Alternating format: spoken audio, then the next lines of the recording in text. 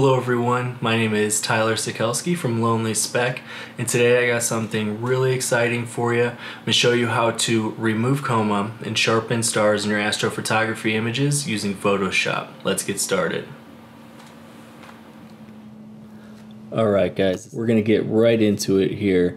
So I have an image pulled up that I took earlier this year in Sedona, Arizona, testing out the Tokina 16-28 f2.8 lens.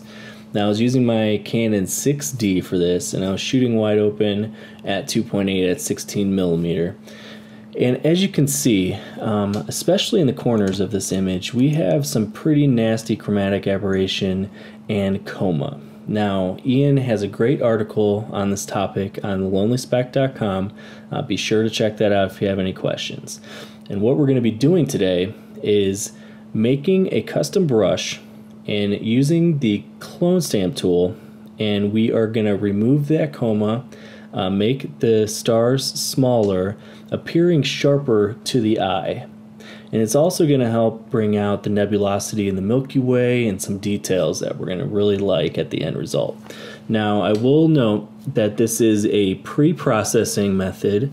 You want to do this with your near raw images and post-process after you actually get this done. Now, that being said, you can actually go back and correct some of images that you've already processed and totally change the look.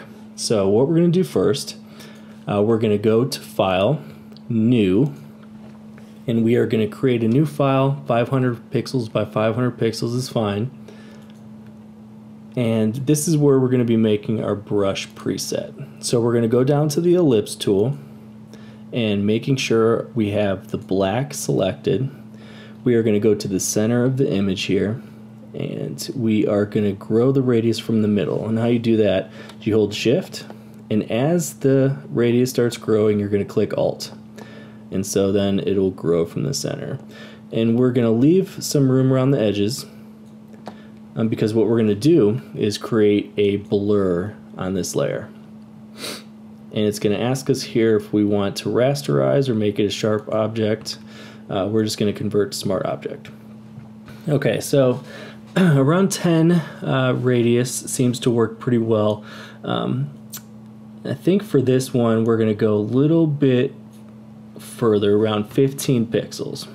A little bit softer. It's going to blend with that background more, and I'm going to show you what I'm talking about here in just a minute.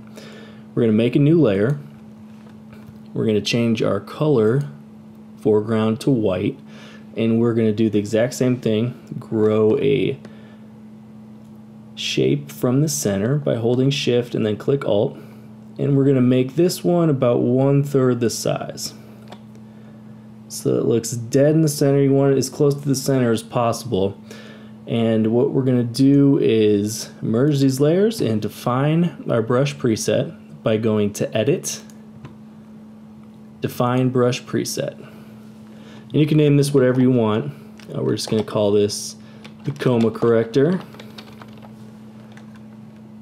Click OK.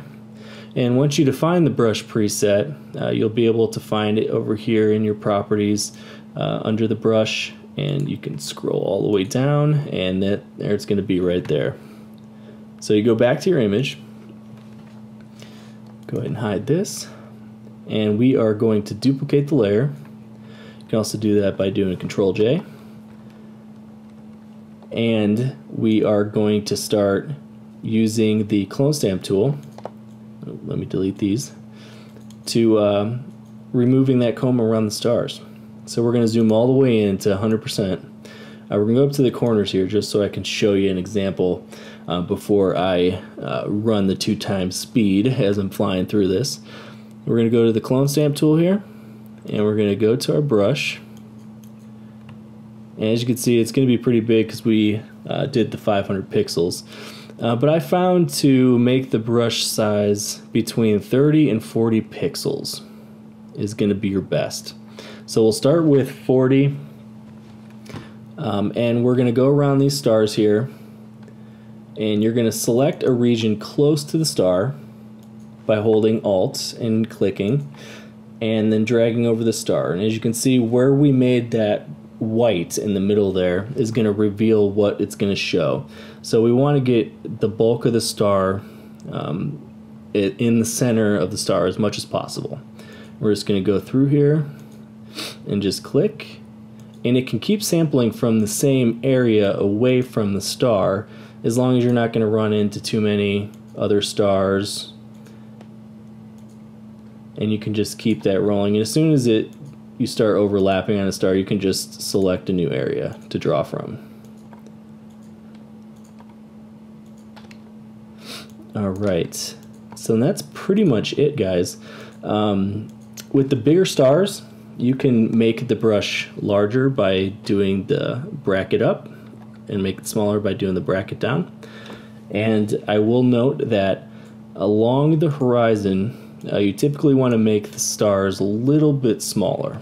So typically around at the very most 30. And that's because along the horizon the stars are usually softer and smaller. So then we're just going to go through that, and after I run through all these stars, I'm going to show you a trick to blending them even better, and we're going to go from there.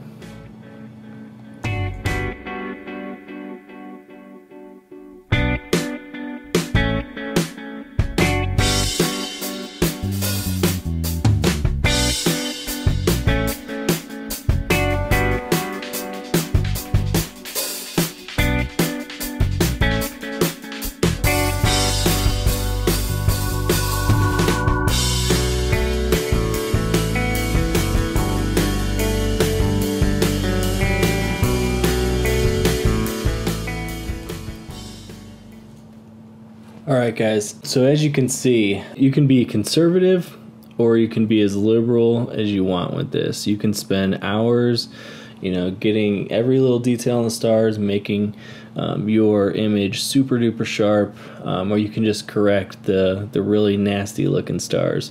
I did about 50-50. It only took me about 15 minutes, but as you can see, the image is drastically sharper to the eye. Now I'm going to go ahead and turn this background layer off, or this layer off, so you can see what we were working with, and turn it back on. And as you can see, it is a dramatic difference, but it's so simple. And I'm going to show you, if you have, let me find Antares here, some blending issues, especially when there's super bright stars. And zoom right in here. So this is Antares, and as you can see here, when I was using the Coma corrector, it was a little too dark around that area just because of the nebulosity around there. It's a little bit bright.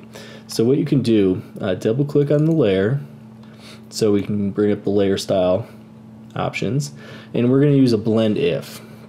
Now by holding Alt, you can adjust how much of that dark color we want to let in there. And as you can see, it's starting to blend just a little bit better. So this is what it was before and after. And now it's bringing back some of the coma on the other stars. So I'm actually gonna be a little less liberal with that option and maybe blend in some of the background layer.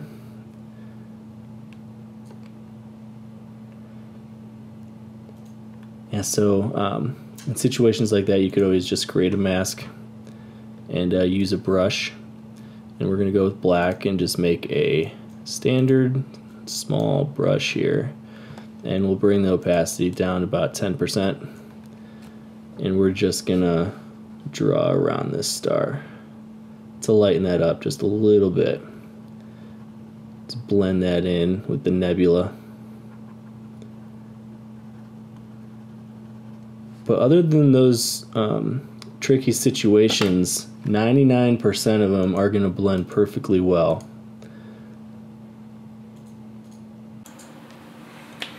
Alright, so it's just that simple. I really hope you enjoyed the video, and I hope you can revisit some of your old images and maybe bring some new life into them. Please follow lonelyspec.com for all your gear reviews and tutorials, and I'll see you next time. See ya.